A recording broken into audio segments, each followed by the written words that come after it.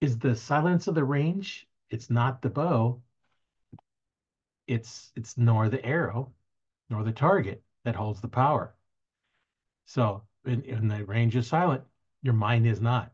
It's the archer's mind, that invisible force that can make or break champions. Welcome to Archery Talk 101. We will be unlocking the secrets of mental fortitude and art of archery. So my name is Roy Canterbury. I'm going to be your host today, and we're going to be diving into that mental game we just talked about. So imagine you're on the range, bow in hand, the target is in sight, and now let's get that bullseye ready. So before we get into this, I want to remind everybody on where you can watch the podcast live in the Archduck One on Facebook group, as well as you can watch replays in the same group as well. You can go out to my YouTube channel, learn to fix it yourself, and also you can go out to archtalk101.com. They have all out there out at the YouTube channel. We have multiple things out, not just archery. We have all kinds of other things out there for you as well. And then on the archtalk101.com, not only do we have the podcast out there, but we have some other information out there as well. If we have an item or review, I can do reviews out there. If there's an item I recommend, we can talk about that. There's all different things in archery, some equipment you might need to work on it yourself. All that kind of stuff is out there. And you can always get a hold of us in the group as well, and we can help you out there. Now, if you prefer to listen to the audio part of it, so you can listen while you're driving or whatever, Spotify has the audio part of the podcast, as well as audible.com. That's kind of a nice place to listen to casts as well, because they just kind of keep going in there. Now, before we dive into the intricacies of that mental game, it's essential to ensure that the form and the bow is set up or optimized. Proper form and equipment lay the foundation for consistent and accuracy. That's kind of vital part. If you're thinking about, your equipment don't feel right or something isn't feeling right, you're not going to be thinking about anything but what's wrong with your bow. You want to have that completely out of your mind. So when we dive into the mental aspects that we're going to be talking about today, we want to make sure that that is all set up and going good as well. Once those are in top condition, then we can start focusing on the mental aspects. So um, first, let's go over a few things that I want to make sure that you understand as far as your setup and yourself and your bow before we get too far into it. Let's get in some of the background information, and then we're going to dive into the how to fine tune that mental game. So first off, let's address some common mistakes archers often make. One frequent error is neglecting, proper warm-up routines, leading to decreased flexibility or increased risk of injury. And others ignoring the importance of consistent form, which can result in inconsistent performance. We've talked about that, quite a bit in the past. So I just want to kind of bring that up so that, as you're following along in all these lessons, that we're going to get through and you're going to have the best setup so that you can dive into those. Now, beginners in archery, they often make, several common mistakes in their performance. Here's some of the more frequent ones that we come across. Incorrect stance. The proper stance is the foundation for good shooting form.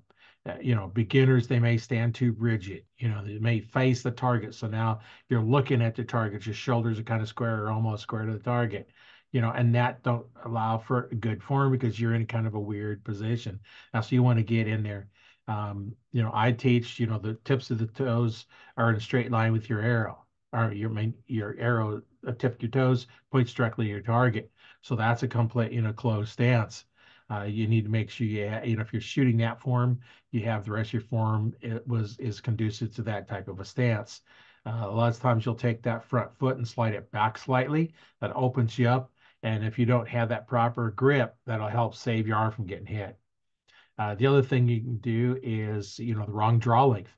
If the bow is way too short or way too long for you, that's going to, affect your accuracy as well. Especially if it's really too long because you're going to have more up to hit that arm. If it's really too short, you're scrunched up. You want to be at that comfortable position. I shoot a half-inch longer than what my draw length measures. We'll get in a little bit later on how to do that. But uh, That's something you want to make sure that the draw is correct. That helps you get into that proper form. And like we talked about earlier, is, videos can see that alignment. Is that the proper drawing for you with that bow?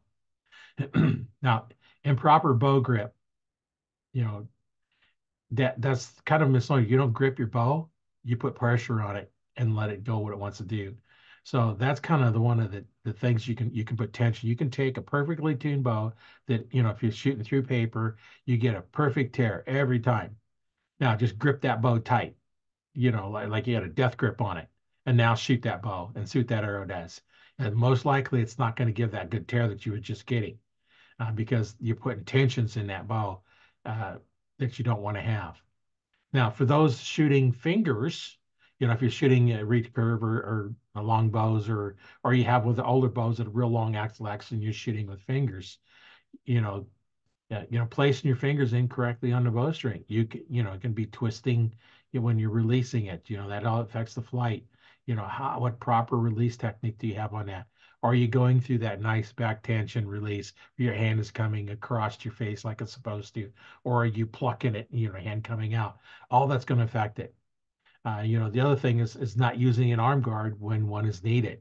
If I didn't use that arm guard, and that bow strikes that forearm, besides being painful, um, that all protects the arm and it keeps your coat out of the way. Now, if you're shooting a compound bow, your draw length is correctly, it's set up, you don't need an arm guard. You should not never be hitting your arm. If you do, you're getting your hand twisted or something in there. That just kind of leads to you're really doing something wrong. Now on me, I'll get kind of a recoil slap right on my wrist, right above my watch, in between my watch and my hand, and that's not hitting my arm. That's after I've shot and the bow does what it wants to do, and it's got that little recoil and it catches it right there. I don't even really notice it. I just like, oh, a little red. I don't really notice it, but it's not hitting my arm because that's after the bow's already left, and it's just hitting that on part of my hand. So that's something an arm guard. If you think you need it, wear it. If you're afraid of hitting it, if you've hit your arm before, maybe you want to wear an arm guard until you get confidence that you're not hitting it anymore. So that's just something you want to do. Now, one of the problems we have is inconsistent anchor point. That's as you draw back, where are you anchoring on your face? You want to do it at the same time. If you're shooting fingers, if you're anchoring the index corner of the mouth, you same point every time. If you're anchoring your jaw down below, like the Olympic archers do, so you can get that little bit longer reach with the other setup. Or if you're using a handheld, what part of your hand fits on there? Uh, if you're using a wrist strap, what part of your hand fits on what part of your face. You want to be consistent every time. The best way is bone on bone because it's not as flexible. If you take like your meaty part of your hand and try and put it somewhere on your chin, there's too much flexibility in there. So bone on bone is the best way to do it. But just be consistent on whatever you're anchoring. Be consistent with it every time. I use a kisser button and a peep, and then touching my nose. So between the peep, the kisser button, and my nose, my hand can do multiple things depending on which release I'm using. Uh, Now, if you compound shooters, punching the trigger, that is the biggest thing I see archers that are using a caliper type release or even a handheld type release.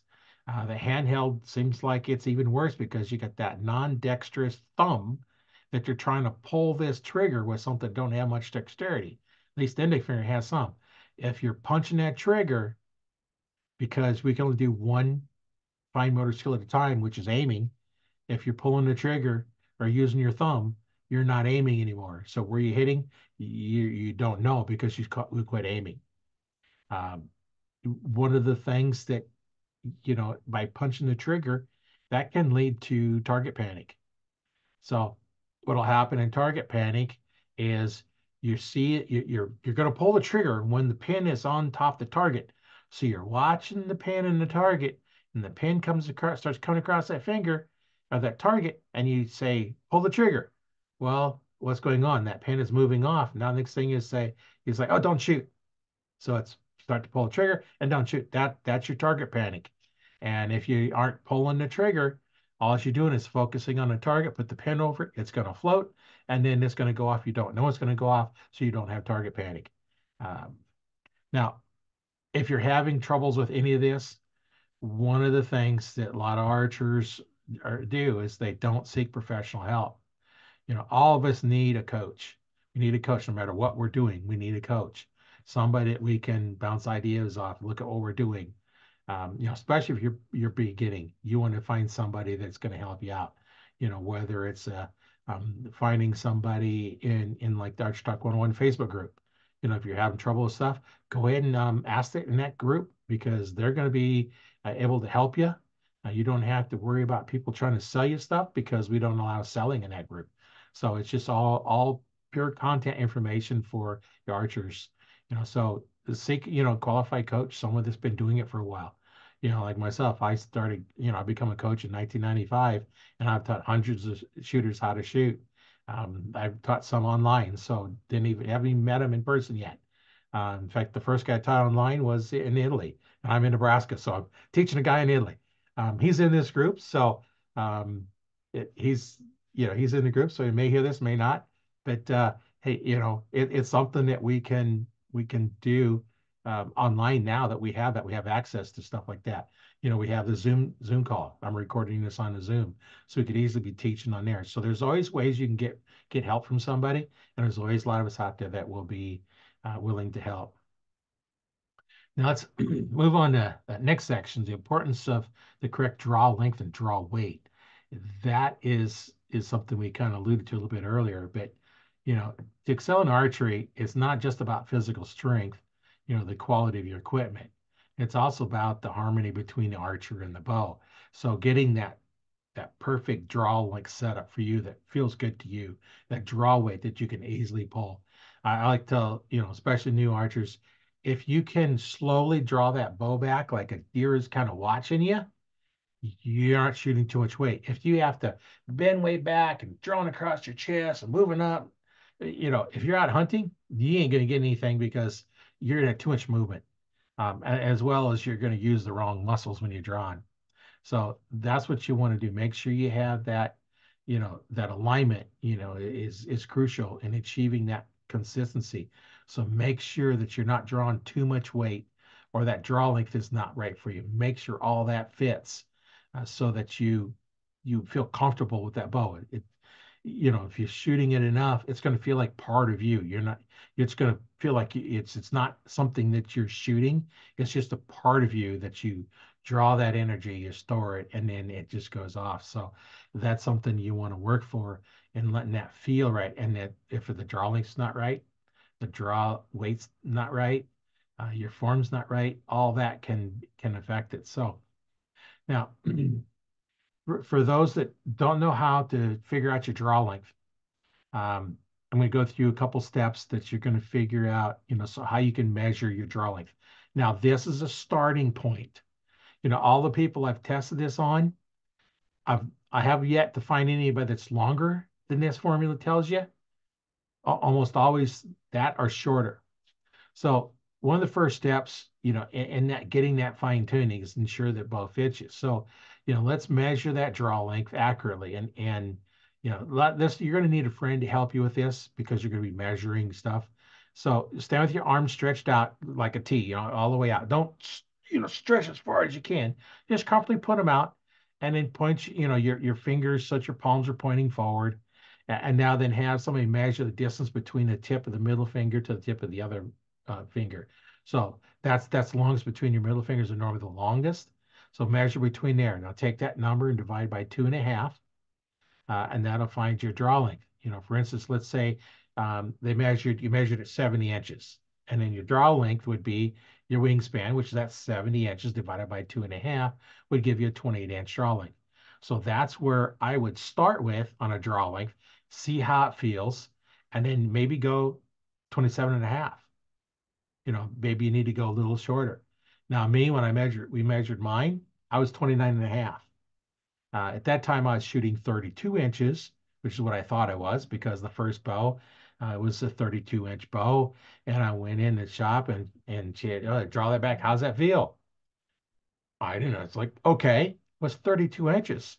So when I had to get another bow, I'm looking for a 32-inch draw length bow. Well, I had one, and when I went to shooting school, they measured me at 29 and a half inches. So I had to take that 32-inch bow and make it 29 and a half inches from Friday night when they measured everybody to Saturday night when the class was. So I had basically Saturday to make my bow 29 and a half inches. So I had to cut off, you know, 2.5 inches of draw length. Well, we did, and it felt short for a long time. And then after shooting for a while, now I shoot 29. I like that, just that little half inch shorter, because we talked about an arm guard earlier. Big heavy coats in the wintertime. I've hit my arm, the coat before when I draw length was too long. And now with that 29-inch draw length that I'm shooting, I don't hit those big heavy coats. So, and that's what's comfortable for me is just that half inch shorter. Gives me a little more bend in my arm. And the way I teach it, I want that arm to extend out. As I shoot, I want it to extend out to the target. So that's something to make sure that is all right. So we're kind of going a little more back in a little bit in more detail about how to set it up, because I think it's important to make sure that your equipment is set up right before we can get in and try and fine tune that mental game. Now, as a beginner, selecting the right draw weight, for your bow, that's kind of a crucial step, in developing. You don't want to be shooting too heavy a weight to start with. Basically, recurve, beginners, they start dry weight at 20 to 25 pounds. If you're using compound weight, that can vary. My first bow when I was, I think just barely a teenager was the 25-pound fiberglass recurve, Ben Pearson. I still have it. I don't shoot it because the fiberglass is starting to split a little bit, but I still have that bow and the string that was on it when I was shooting it when I was a kid. In fact, I put a little bracket on it to hold for a fishing reel, and I can't even get my hand in it anymore. But that's when I was, like just barely a teenager. So now I've got a little bit of quick reference for compound bows to start off with. A youth between like 8 and 12, you're going to start off with 10 to 16 pounds is roughly a place to start. And teenagers from, 12 to 14, maybe 14 to 22 pounds. A little bit older teens, 15 to 18, 24 to 28 pounds. Now that's where to start. That doesn't mean that you're going to, you stay there. Um, Young women and male teens, little bit older, 26 to 36 pounds. Uh, you know, that's going to be kind of a range. And then ladies with above average strength and younger males, 30 to 40 pounds. And the average man, 40 to 50 pounds. Now then the men and women with above average strength, 40 to 60 pounds, that's where they can start. That doesn't mean they have to stay, but that's some place to start. And you don't want to start too heavy because you're going to get too tired. You're not going to lean to good form. So it's important to start with that weight that's going to allow you to shoot it uh, comfortably, so you can focus on your form. After all, starting off with the form is what counts. Until you get the form down, we talked about that earlier in one of the other podcasts. Until you get that form, it don't do even put any sights on your bow, because if that the form isn't right, you're not going to do it. And you want that draw weight to be easier than harder to start with. Now we've kind of gone through all of the preliminary stuff to make sure, we understand what we have to do with the boat equipment. So at this point, we're going to assume that all that fits you perfectly. You've got the bow set up, so it's just part of you and you're just comfortable with it. You don't have to think about what's going on with the bow. You're just there. So now let's get into the mental game in archery. The mental game in archery is often what separates the good archers from the great ones. It's not about having a steady hand or an eye for an aim. It's about the ability to maintain focus, composure and confidence, under pressure. That's the importance of mental strength in archery, that can't be overstated. That's the important part. A single moment of distraction or doubt, can be the difference between hitting a bullseye and missing the target entirely. So that's just an instant, it can change. Let's say for an example, an archer, at full draw, aiming at the center during high stakes competition, the physical aspects of drawing the bow and aiming is crucial.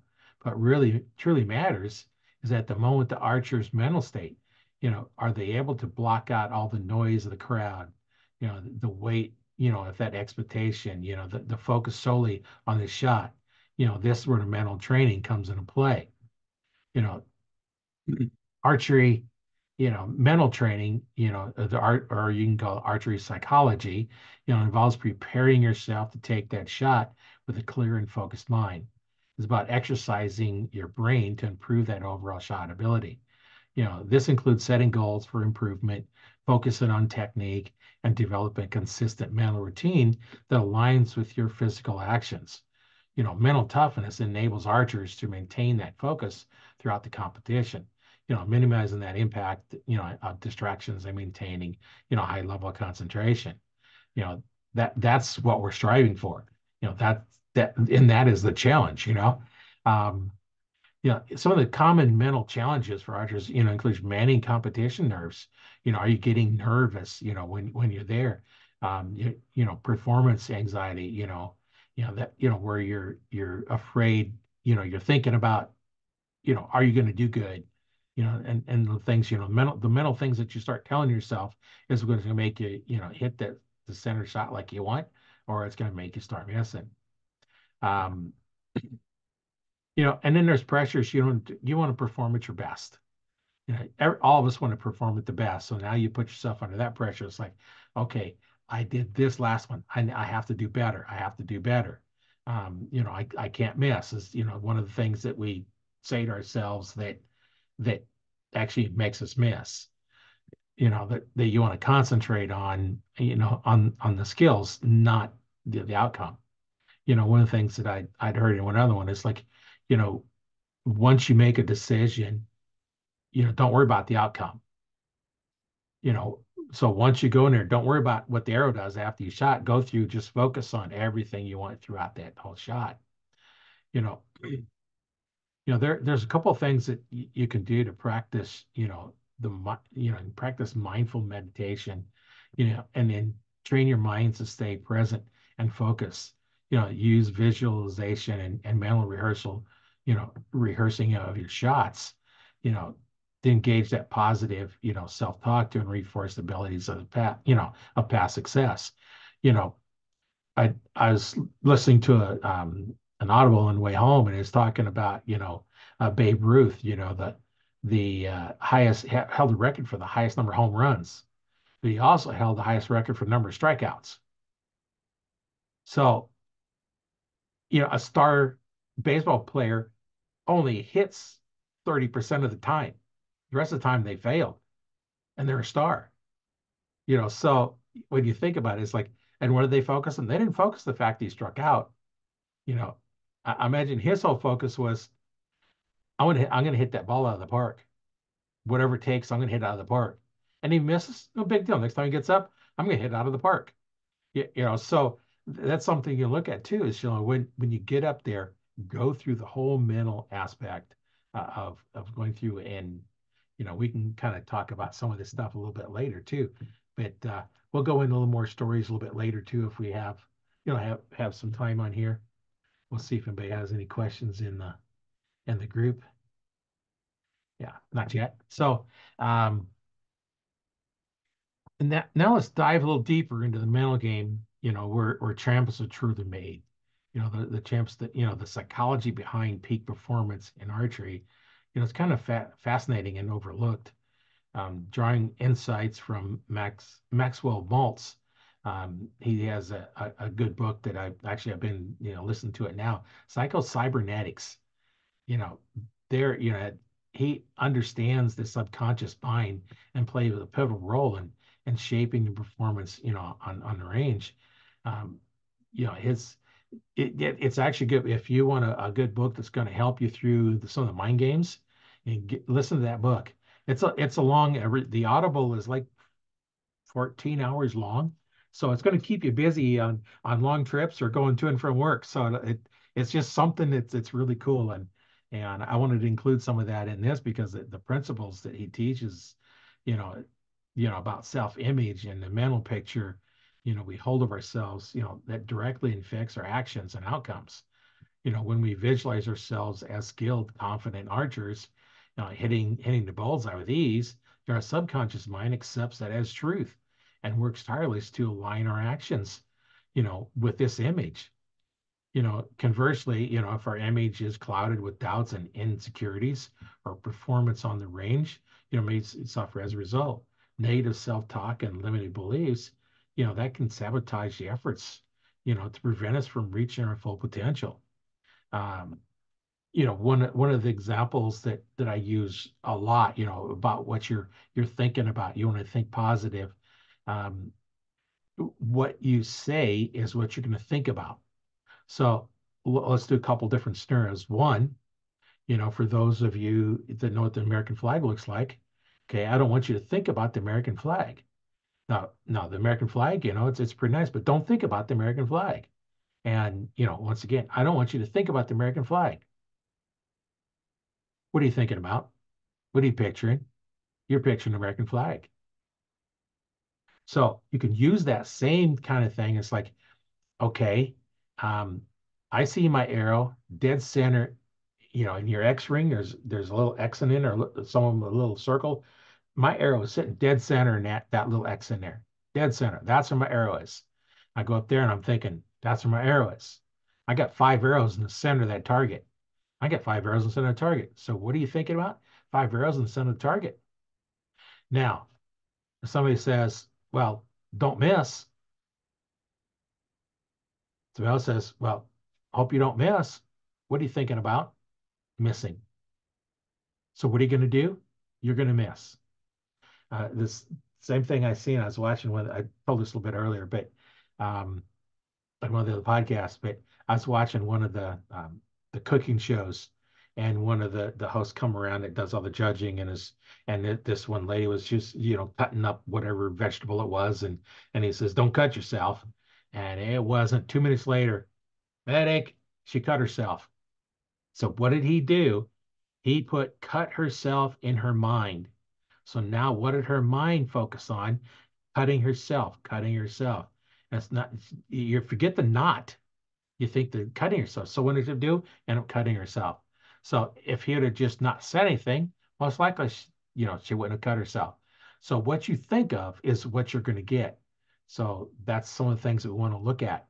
You want to, cultivate that positive self-image, and nurturing a silent mindset, is paramount to achieving success. By practicing visualization techniques, affirmations and mental rehearsals, we can reprogram our subconscious to support these goals. So what you want to do is go up there and go through your whole process. If you have to do this before you even take a shot, go up there before it's your time. You can go up to the line in your mind. You can do eyes closed or eyes open. You're walking up to the line. You put your foot in front. You get your line. You get your bow ready. You grab your arrow. You knock your arrow. You come up. You draw back. You get your anchor point, and you're aiming at your target. Your shot goes off, and that arrow is dead center in your target. Come back, and then now you mentally go through all 5 shots before you even go to the line. Now, when you go walk up to the line, you're picturing what you just pictured in your mind, walking up to the line. You're going through your first shot. You draw back. You draw back. You're focusing on that arrow in the center because you already pictured you're going to do this, and you shoot, and that arrow goes in the center. Well, now you're off that picture. Whatever it did, you don't care, because at the point you release that arrow, it's done. You don't even pay attention to it. You go to the next process getting your second arrow and your second rifle, shooting at your second target, and going through and shoot that. Once that arrow is off, okay, now you start resetting into the mental pictures you presented of yourself, going through your third shot and your fourth shot. Don't worry about where it goes, because you've already pictured it being dead center. You don't want to look at it. Now, if you go up there and one's not, it's like, oh, okay, I got 4 of them right. What did I do wrong on that one? You know, maybe you lost a little focus. That's what you're going to go back to. You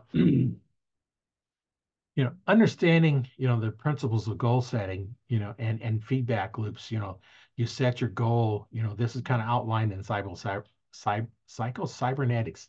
It's kind of hard word to say sometimes. Um, you know, Listening to that book is going to help reaffirm, kind of what I'm saying here. It's going to enhance that mental game, setting clear, achievable goals, regularly, assessing your goals as you're going through there. So you have your goal of going through there, going through shooting those 5 arrows, and those are good. So maybe you want to set a goal to go through, now mentally go through this and practice, going through your whole 60 shots, mentally do this. If you can't get to the range, take a time and sit down and mentally go through it. Even if you're sitting there and you're going through and using your body, going through it, going through the motions, and your picture and everything going off. You hit dead center of the X, you come through with your all with your eyes closed, you're feeling that shot going off. And you go through that whole thing each time and set a goal to go through there. And now you've pictured yourself getting that 360x. You've pictured yourself doing it. So now you've done it in your mind multiple times, and now it's just a matter of going up and actually doing it. Your mind's already told yourself you can do it. You know the the mental game that we're kind of playing with ourselves here. It's all about harnessing the power of the subconscious mind. Setting the stage for our success by overcoming mental barriers. That may hinder our performance by applying lessons, that teach, Maxwell Maltz teaches inside psycho-cybernetics. We can, unlock that potential and become actors, archers, we inspire to be. So, I encourage you to check out that book. You can get it on Audible, so you can listen to it. That's how I'm listening to it. It's nice. It's all set up where there's all kinds of stuff that you can do in there. It's a really, really good book. So that's kind of where I got a lot of my information on here, about this, because it just kind of, what I've been thinking about as I was listening to that, and that's just really helping out with um, what I'm doing in here, and really getting the information in here that's going to keep everything, kind of together, and that's really helping out a little bit, and me working and working at that, and then going through and helping other archers, through that mental game, because that's the biggest challenge is how do you block out stuff and how do you program your mind to do what you want it to do, you know, as let's see, let's talk about, setting goals. That cybernetic mechanism is akin to programming your mind. So that's what we're kind of do. We're trying to program your mind. Um, let's kind of dive in a little bit into, leveraging, that self-regulating system, with your subconscious mind. You want to set the goals that are effectively, going to improve your skills. You want to incorporate insights from, what Maxwell Maltz teaches. That's kind of what we're going in here is some of the stuff here. I'm kind of trying to relay all the stuff that's in those, 10 hours I've listened to 10 hours of the 14 so far, or 12, I think it's 14 hours, or 4 hours, 10 hours. I forget. It was so long. I forget how it was like. So I got about 4 hours left. I think I got 6 hours into it. So there's a lot of information in there, and everything is a little bit more. So one of the things I'm going to talk about is, we're understanding the cybernetic mechanism. Maltz teaches us that our mind is a goal-seeking mechanism. It consistently seeks to achieve the goals and objectives we set for ourselves. By setting that clear, positive goal, for your archery practice, you can activate that cybernetic mechanism, directing our thoughts and behaviors into, actions to our desired outcome. I need some water. Been talking too long here. Now, one of the things you want to do is you want to set a clear and positive goal. Begin by defining your clear and positive goals, that inspire you to motivate. If it's not something that you really want to do, you're not going to motivate yourself. You can visualize hitting the bullseye, with precision and consistency. I mentioned that a little bit earlier. What's your subconscious mind your subconscious mind does not distinguish between real and imagined.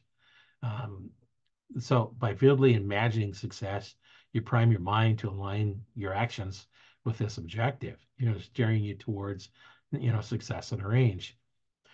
If you constantly picturing yourself going through this, if you're at a tournament you're kind of jittery, just stand someplace and close your eyes and go through the whole shot process for all 60 arrows, where you wait for your turn to come up. While the other group is up there shooting, you got plenty of time to go through your shot process, go through and do it. Don't just kind of rush through it. Say, okay, it's first shot, second, third, fourth, fifth shot.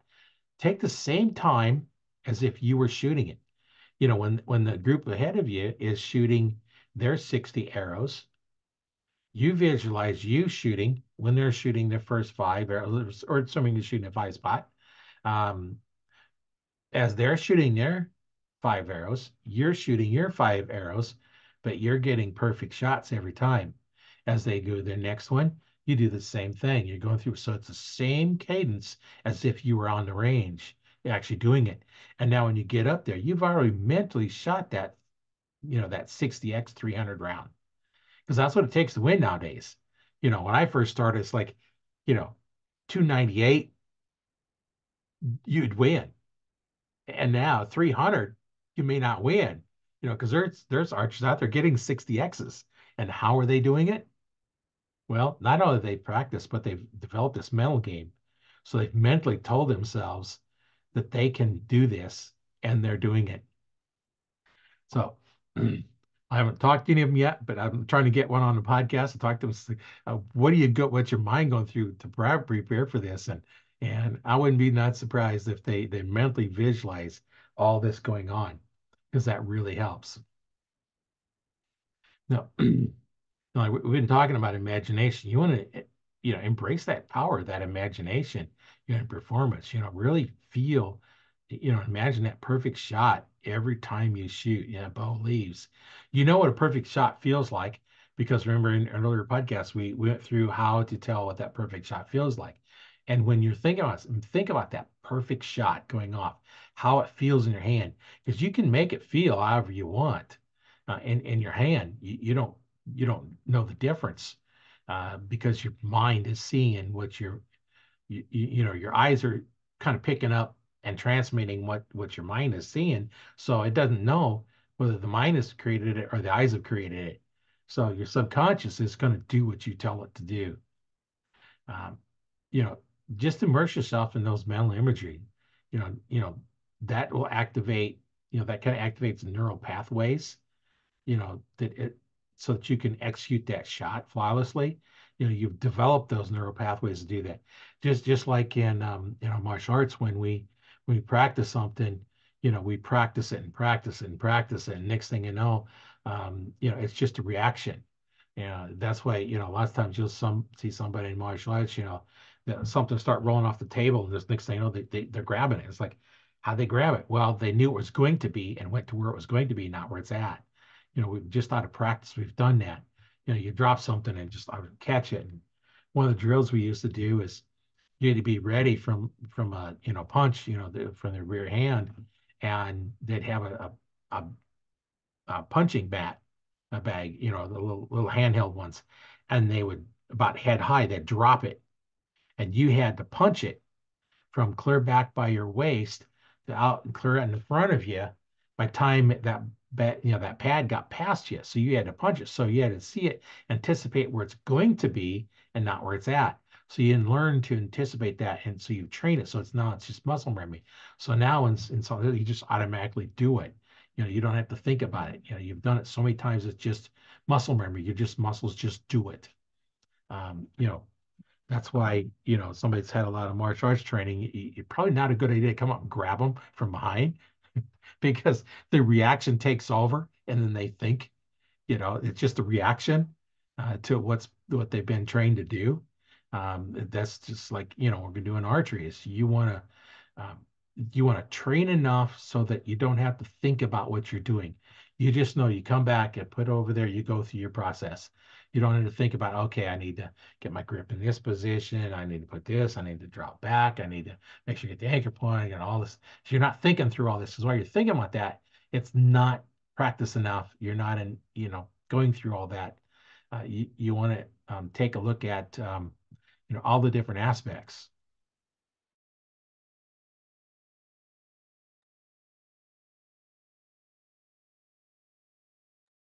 Oh, had to sneeze there.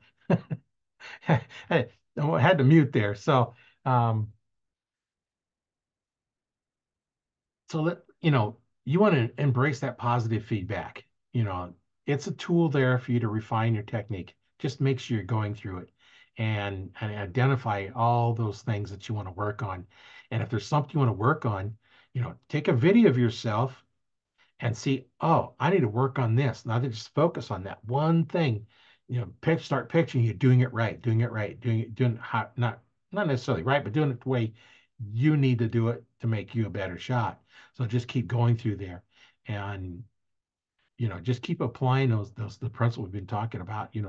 Setting goals, visualization, positive feedback, practice. If you visualize that perfect practice, you're going to have that perfect practice. um, we can just go through and just look at that stuff.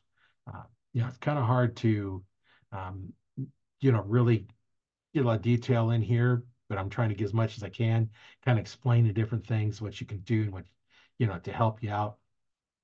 Because after all, we're at the point now we need to fine tune our mental game. That's what we're trying to do here. And this one is help you improve that mental game where now you can take it to that next level. You know, and just remember that goal setting and visualization, those are powerful tools that are going to impact your archery.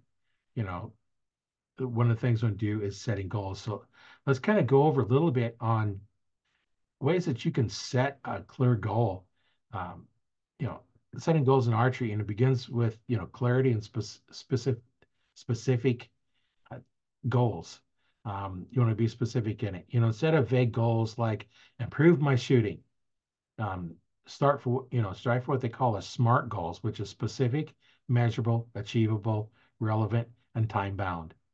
So instead of saying I want to get better, well, so an example would be increase my accuracy by 10% within the next 3 months. You know, is that a SMART goal? Well, that provides a clear direction and a tangible target, to aim for. So you have everything in there. You have a specific goal. You want to increase by 10%, which, that's an easy number to figure out. What is your score now? And add 10% to it. So you want to increase by however many points it happens to be. Um, is it measurable? Yeah, because did you increase by 10%? Is it achievable? Well, yeah. Um, Unless you're shooting 360 X's, it's kind of hard to increase by 10% because you're already there. So what you want to do then is you want to say, okay, I want to shoot instead of one 360X, I want to shoot two in a row. I want to shoot three in a row, four in a row. Because you may throw one once in a while. So now then you're at that 360X. Now your goal is to get two of them in a row. And you got two of them in a row, and now you reset your goal. I want three in a row. You get three in a row, you reset your goal. You want four in a row. So just once you achieve that goal, kind of keep updating it. Now, once you've defined your goals, it's time to visualize your success. So now your visualization involves vivid imagination. Imagine yourself sitting on those. We've kind of talked about that. Closing your eyes, mentally rehearse each step. From knocking arrow to release the shot, hitting the target, everything. Engage all your senses. Be as realistic as possible. If there's sounds that you're hearing, maybe when you're visualizing, you're hearing other bows going off.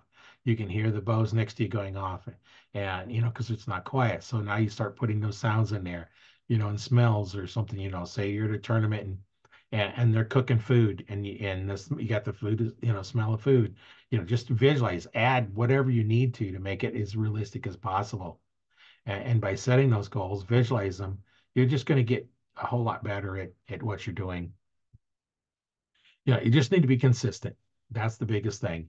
Um, you want to incorporate, like we talked about, visualization, um, in your pre-practice routines. Try this when you go into this practice. It's not even been a tournament. You're gonna go practice. Say you're gonna shoot. If you're gonna shoot a three spot, then you go through your routine of shooting a three spot.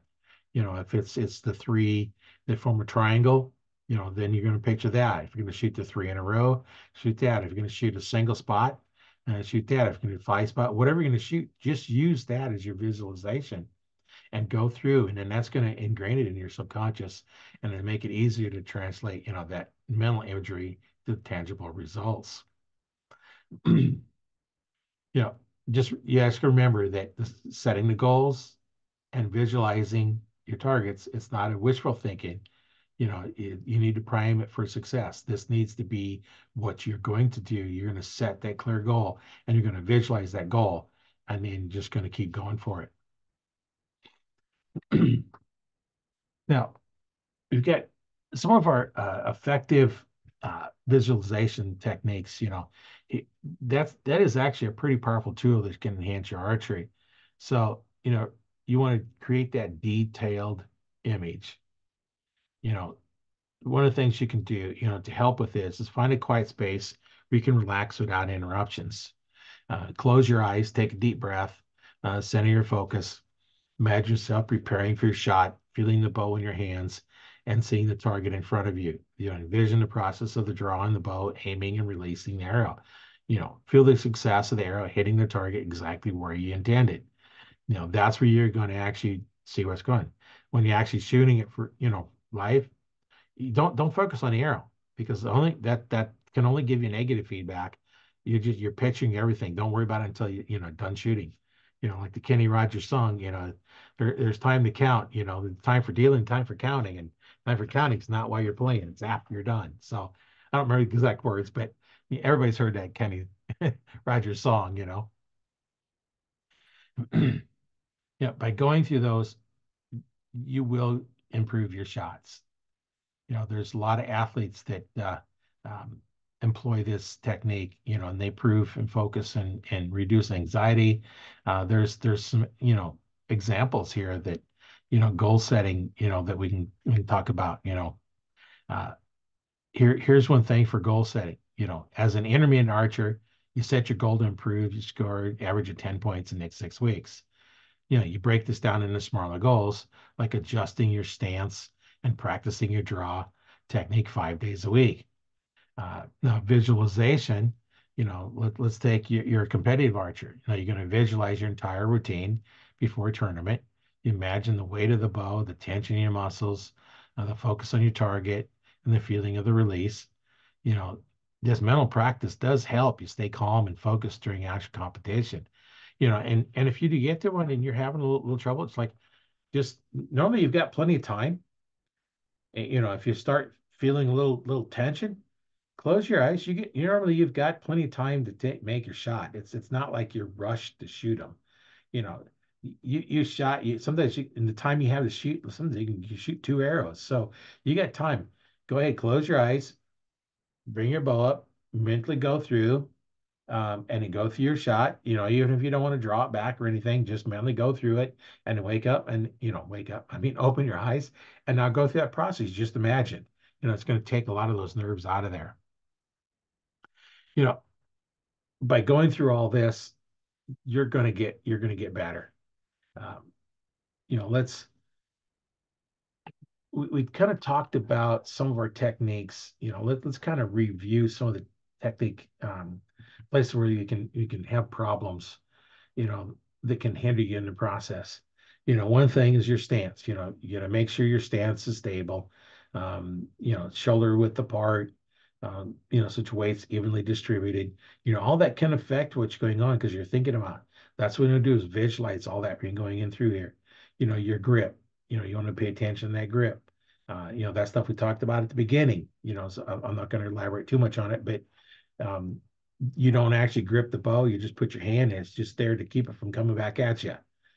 Knocking your arrow. Make sure that knocks on consistently. If you have have an arrow that, it should snap on, and you don't snap it on, all of a sudden the arrow falls off. That can mess everything up for you. Because also this arrow falls, and now you're just all messed, it can mess you up. Well, if that happens, just leave the arrow lay, grab another arrow. You should always have more arrows than what you need in your quiver anyway. Let it lay on the ground. It's gone. It's forget it. Just go through your whole process again. Grab your arrow, go through, and ignore it. You get time to pick it up when you're done shooting. Um, now, drawing your bow. Remember, we talked about that, in one of the previous episodes. You want to make sure you have a smooth, fluid draw. You don't want to have any jerky motions or nothing, because that doesn't lead to consistency as you're going through trying to push it back really hard or whatever. You want to make sure that you're drawing your bow in a good, good smooth way. Your release, make sure you've got that release all set up smooth. It's set up the way you like it. It's in there. If it's not feeling right, adjust it. Make sure it feels right on your hand. And here's one thing, a follow through that I don't think we've talked about too much before is once that arrow leaves your bow, you're not done with your shot. Your shot's not done until the arrow actually hits the target. Now, if it's a long ways out, it's going to be a while. But when you shoot, I've seen archers all of a sudden trying to look over the bow to see where the arrow's going. Well, you're shooting and trying to see where it's going at the same time. You're going to be affected when the arrow flies, and it's not going to go where you want it to. Shoot, let that bow go. If you have one of the bows that's going to tilt forward in your hand, go ahead and let it tilt forward. Once it tilts forward, that arrow's already gone. If it just sits in your hand, just follow through. Just keep aiming on that target. And when you follow through, keep aiming at that target. You're going to hear your arrow hit. Once that arrow hits, you don't need to aim anymore. So that'll keep you follow through. That's a big thing in a lot of shooting sports is the follow through. Not just shooting sports, a lot of sports that involve any kind of a technique where you're doing a motion, basketball, throwing a basket, golf, tennis, uh, all those kind of sports. Uh, Anytime you have any kind of a projectile that you're doing or anything you're throwing, football, the follow through as you're throwing that football, you have that. You don't just throw them or you release, let go. You follow through. Same thing in archery. You want to make sure you follow through. Break it down a little bit, and that you've got the thing that we're going to talk about here is a self-image. You know, the self-image plays a lot in it. Let's detail some of the benefits, perception about yourself impacting performance.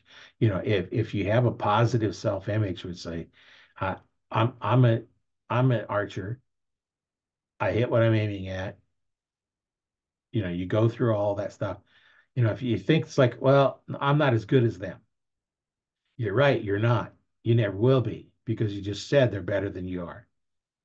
If somebody's shooting better than you, it's like, I can beat them. If you don't have the skill, you know what? You can learn the skill because there's nobody out there that can't be beat.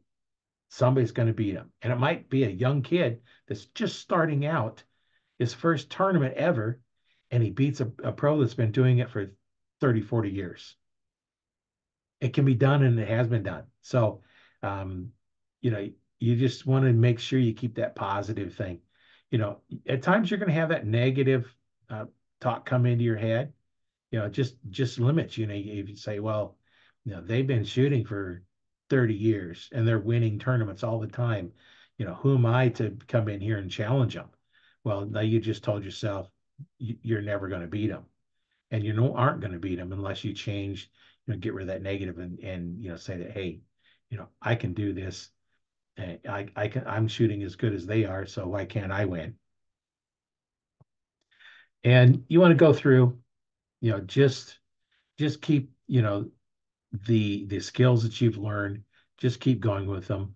When you do have a win, whether big or small, celebrate it. Celebrate those wins, no matter how small they are. You know, you go through and it's like, okay, I got my first 300. Don't care how many X's you got. You never got a 300 before. So That's a small win. And then you can just gradually go in. It's like it'll add up the number of X counts and just keep going. It's just small win, just celebrate them. And then what you want to do is if you've got people around it that are always negative, they're not going to help you out. You want to stay around people that are positive, your coaches and teammates that are positive. They're going to support you. If you're not doing good, they're going to help you get over that and just keep you going, keep you encouraged. It's like you know you can do it. They know you can do it. So what's going on. Maybe there's something, maybe you got something in your mind that you're not thinking about. This just don't feel good for you. Um, Now, if you do have failures, you're shooting for that 300 and you miss it by 1 point. Well, it's not fair. You get 299. There's a lot of archers that can't even break 200. You get 299. And what did you do on that one that you missed? What did you do wrong? Well, okay, I lost focus. Well, that's why you lost focus. Um, there could be all kinds of different things. Don't let them bother you. Like I said, you know, a pro baseball player loses, misses the bat, strikes out, 70% of the time they don't get a hit. So, and they're a star. They failed 70% of the time and they're one of the top stars. So don't worry about that. Just focus on the good stuff. Yeah. And then you want to just you know, keep an open mind, stay curious. There may be something that you can do differently. Maybe somebody's got a technique that they are doing, and you're not right before tournament or anything. And it's like, okay, that seems to be working pretty good for them. Why is it working for them? What's different about what I'm doing? Maybe I can tweak just a little bit and try it. If it doesn't improve your scores, well, then you can stay with it because it didn't hurt them. Didn't hurt them, didn't improve them. It's just different. Choose one you liked better. You can always do that. So let's talk about there's there's some inspirations that I was able to get from Maxwell Maltz's book Psycho Cybernetics. He's got the groundbreaking work on there. That's kind of a new thing that's come along where they start talking about how the mind plays all these roles in there. And, they can be applied not just in archery, but in any field. Uh, the core concept of the cybernetics mechanisms, provides actionable strategies, that leverage the principles to achieve success on the range. You know, that self-programming is the thing that we really go through, um, and just you just got to program. It's like programming your subconscious mind is like programming a computer. You just tell it what to do and just keep telling it what to do, and eventually it does it. And when I first started out in computers, it's like, there wasn't really, they didn't really do a lot like they did now. Um, back when I first was designing with them, what I used for a main processor chip a few years later was just dedicated to running a keyboard. It used to be the whole computer was running on it, and now it's just set up for it just runs a keyboard. You know, and math processor chips didn't even exist. So now they got chips that does math. And then, look at what computers doing now with AI. There's a lot of things, and a computer understands either it's on or off. Each bit is either on or off. That's all it knows. There's no gray areas. It's either yes or no, on or off. But it's how you put all those together. And that's what we're doing is we're programming our mind to do what we want it to do, and just like we're programming a computer. That's basically all it is. Now, with a computer, you need feedback. If you send out a signal to do something, you don't know if it's got it. So you have a signal that comes back and feeds back to it. And now it says, oh, okay, I need to adjust because I told it to go to this point, but it didn't go there yet. So I need to keep telling it to go there. Oh, okay, it there went too far. I need to tell it to back up a little bit. Eventually it'll get there. That's the same thing you're doing with your mind. You're going to get the feedback. What did you go through? This feedback should be continuously coming back to you, to correct everything, so that now you get feedback from a coach. Let's say, you went through and you wanted to get a coach because, if you're the coach and the student, you have a real bad student. It's tough to coach yourself. That's why you always have somebody else to coach you and help you through everything. So you get the feedback from them. Whether you record a video and then the coach watches it or it's peers or something, they're going to analyze that and come back and say, okay, here's what I'm seeing on this little bitty spot right here. And then they can come back and show you, okay, here's you're doing this. And then you take that feedback and then you make your adjustment. It's not like you did something wrong. That's a big feedback loop. You send out you send out something, feedback comes back. You course correct and go. It's like anything else, in the audiobook I was talking about, that you take like a missile that's shot at a target. It's working on negative feedback. So it's going somewhere. It knows where it needs to go. It gets the feedback. Oh, I need course correct. And then it keeps course correct until it finally hits this target. And that's what you want to do with your shooting is take that feedback and then course correct based on it. It's not you did wrong. It's just feedback. It's not right or wrong. It's just feedback.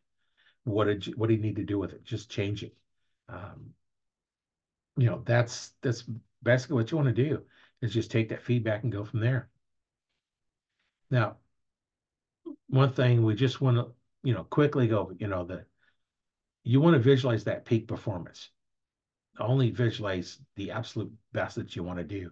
And don't think of anything else.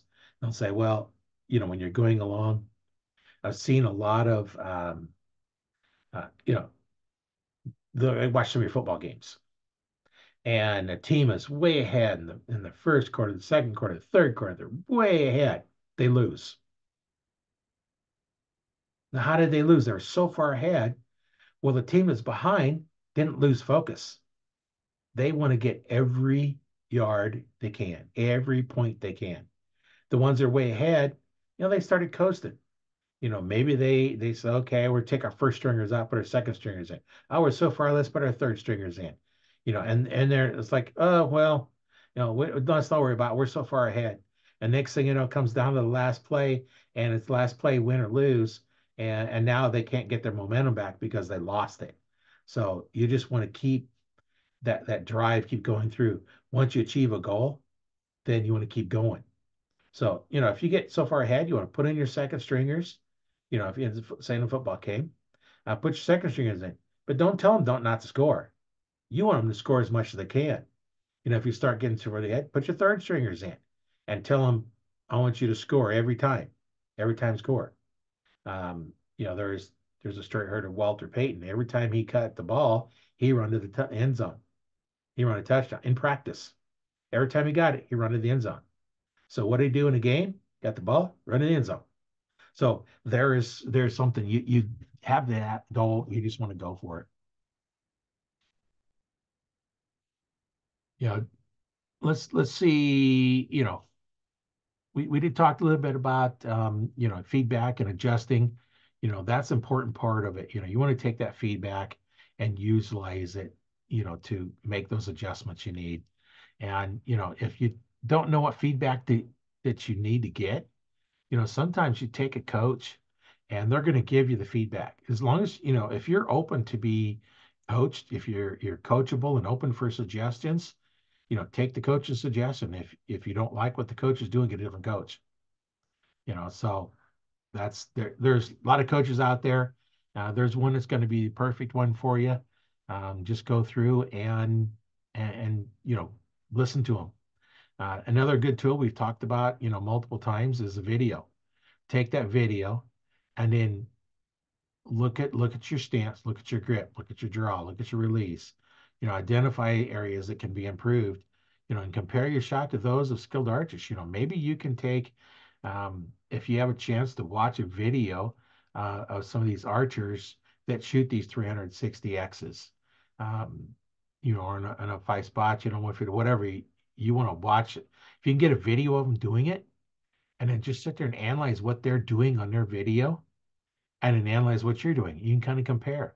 Now, they may be doing it different because of some physical limitations they might have, or you might have, may not be able to do it exactly, but take that, use that.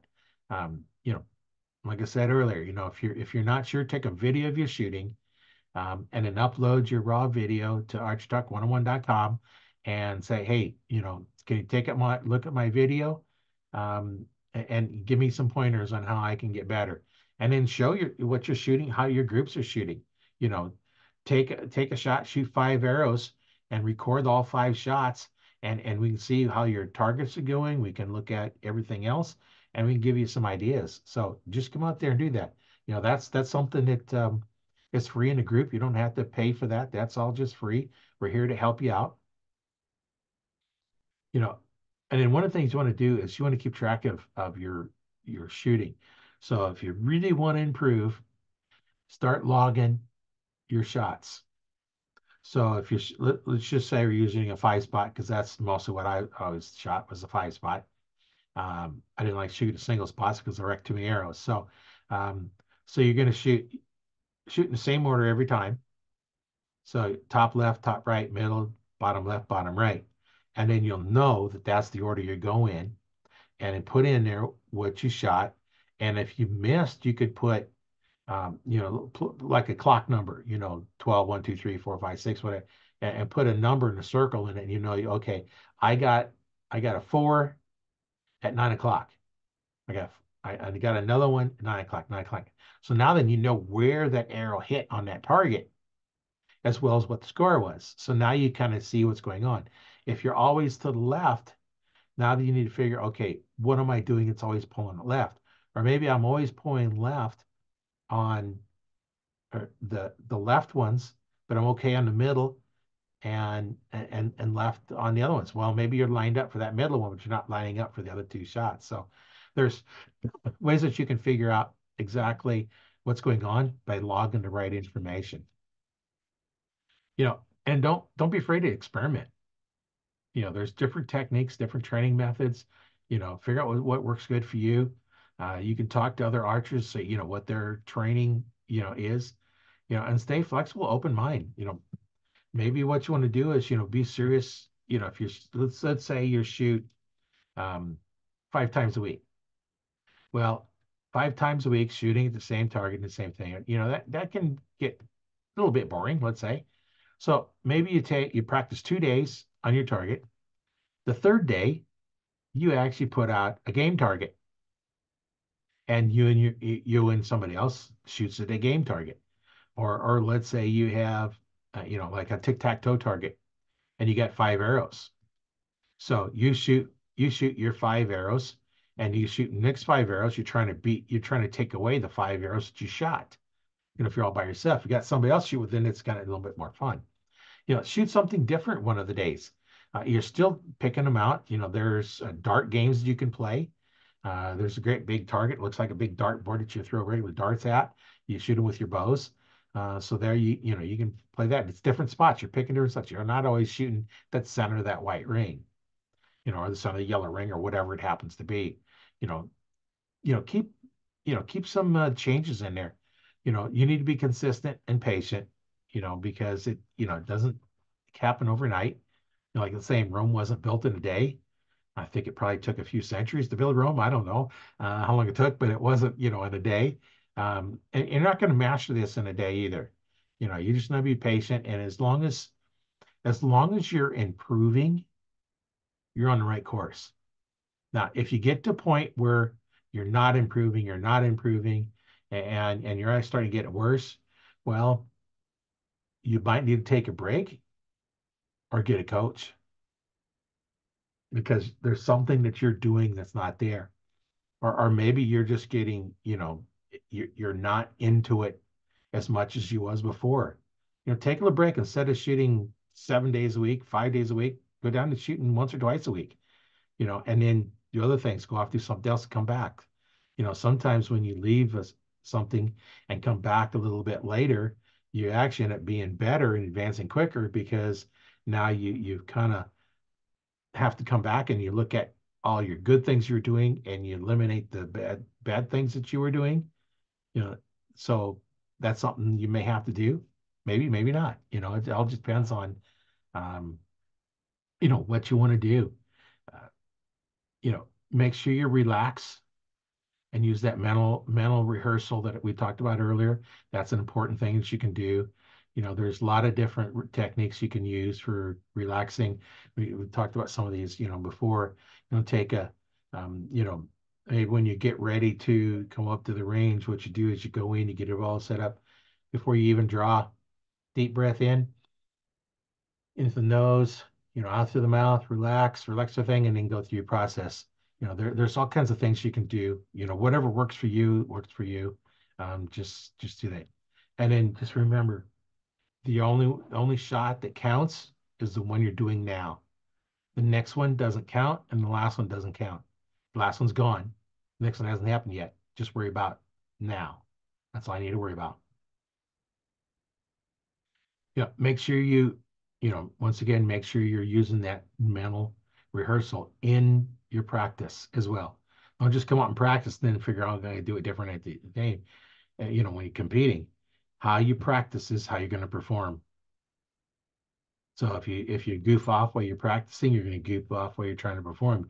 You're not going to have that in there. So make sure you're going through and doing all the things that you need to do before you go shoot every time.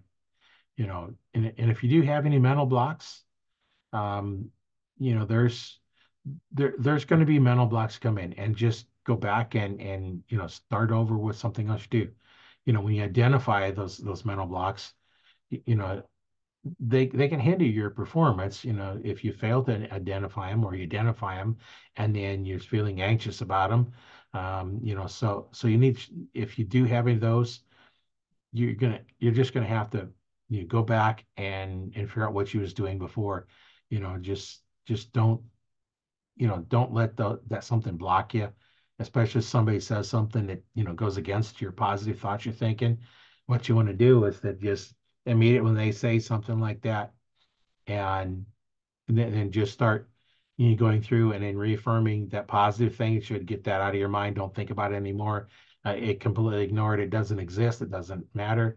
They might be trying to psych you out so they they get better, but what they're doing at the same time, when they put a negative thought in your head, they're also putting it in their head. So they say don't miss. What did their mind hear? Miss. Their mind heard miss. So they're more likely going to miss if you know how to take that out, change it around to I'm gonna this arrow is gonna be dead center in this X ring. I can see it right now. There's no way it's gonna not go in there. It's gonna be there. So that's something you want to make sure you get all those things out of your mind. Once again, you just need to make sure you're in the moment and not go off and think about something else. Nothing else matters at the time when you're shooting that arrow, except shooting that arrow. And don't forget, what you think is what you're going to do. You know, we're going to visualize on a 5 spot, making every shot perfect, dead center, 60 times in a row. That gives you that 360x. And the worst you can do is tie, because nobody can beat you. Um, so then I don't know how they do ties on that. Maybe sudden death. But then if there's that, then it's like, okay, it might be, you got to shoot 10 more X's. And so then you just picture, okay, we got five more. So you go through your 5 shots, you go through your visualization, shooting all 5, center X. So that's kind of what we've gone through. We want to make sure that you're focusing on really uh, consistent things that is going to go through and really help you out in being, that archer at that next level. Um, One of the things you want to do is make sure you dedicate some time to practice those, rehearse them. And there's going to be a lot of things that you can do while you're thinking. And if you have to, if you're sitting here waiting for something, if you have to keep your eyes open, keep your eyes open. But while your eyes are open, you can let your mind do what it wants to do. And maybe in your mind, you're visually going through your shooting process or whatever. It doesn't have to be in specific archery. It could be anything. Say you're going to, um, you're going in to talk to somebody that you haven't talked to before, or a boss that's higher up. You think about, okay, you're going to go in, you're going to do this, this, and this, and this.